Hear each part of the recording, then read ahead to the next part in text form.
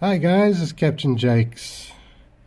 I recently lost my plug surfing app icon off of my phone for whatever reason.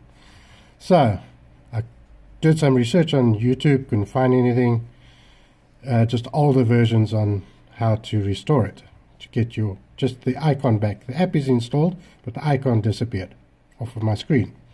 So this is the Android phone, the latest version, and what you do is to restore it, you just wait, okay, let's do that. Just basically slide like that, and then you've got all your apps that are installed on your phone. Scroll down to the app that your icon is missing, click, hold on to it, slide it onto your desktop where you want it, and as easy as that, your icon is restored back onto your screen where you wanted it.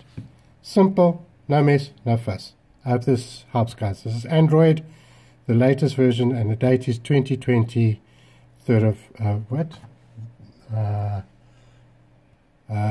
the 6th of March. Cheers, guys.